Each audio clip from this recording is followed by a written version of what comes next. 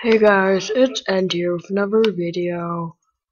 So today I'm gonna be talking about the issue with the unreleased gazelles, spike collars, mech helmets that people are calling Animal Jam for and saying they are hacked.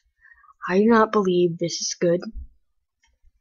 This is a terrible thing because you are lying to a company that could send you to court and do much more. This is a pathetic way because when you worker things, it's way better.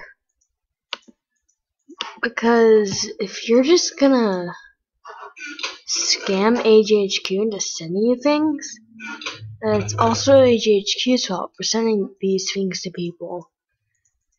But it's also people's faults.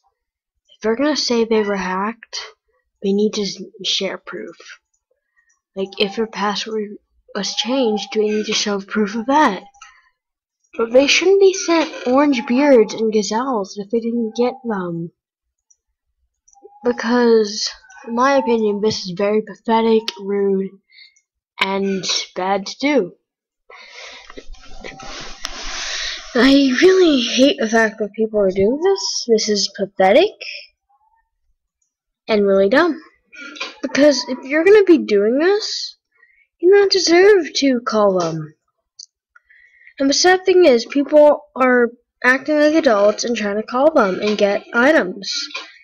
It really is rude and obnoxious to do that to the creators of your game. If we're gonna give you so much, why do you just take it for granted that of all that you have? You know, it's kind of annoying to say, I'm just gonna be rude to AJHQ and get everything I want. It's really rude. And I don't like the fact that people are doing this. I find this very low, rude, and bad. And people who do this really have no life. Because if you're gonna go ahead and act like an adult, that's ridiculous. And why would you call them anyway if it wasn't a serious matter? Because it's both a problem on both sides. Because if AJHQ is gonna pay these people wares, it's their fault for allowing it, but it's also people's fault.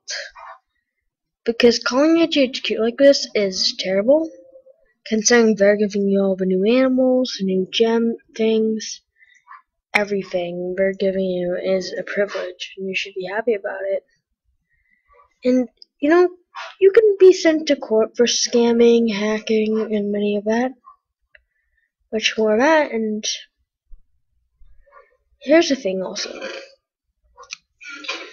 Yes, you can go to court, because if you hack their website, they can send you to court. They can find out your information, send you to court, and you'll be stuck doing that. So I was just trying to do this, and plus you can get banned from a website and not even be able to play. And just for pixels, that's really pathetic if you're gonna do that.